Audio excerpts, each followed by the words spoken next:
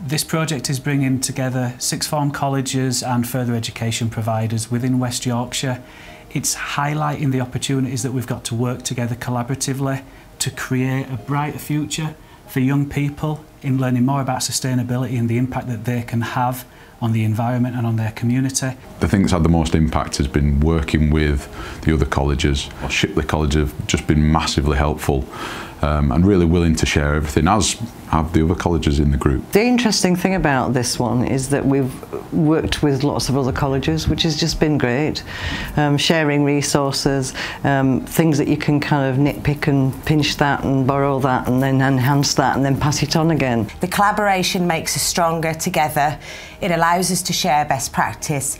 It also allows us to work at pace because we're not having to problem solve on our own. I've really personally loved working with the other colleges around West Yorkshire, and I feel like it's been key on making this project as successful as it has been. We are embedding in policies and processes and reviewing a lot of the things that we do to ensure that they're sustainable. We're doing customer reviews, supply chain reviews, particularly a lot on buildings because we have a lot of them, in terms of targeting what will make the biggest difference to reduce our carbon footprint. So moving forwards, our college has created our sustainability sort of influencer group within the college now. It's got representatives from all different departments. I'd say it's also empowered our network of sustainability champions. So we've got 2 or 3 in each college that will now take forward the learning from this to cascade through the colleges. So we've got a strong champions network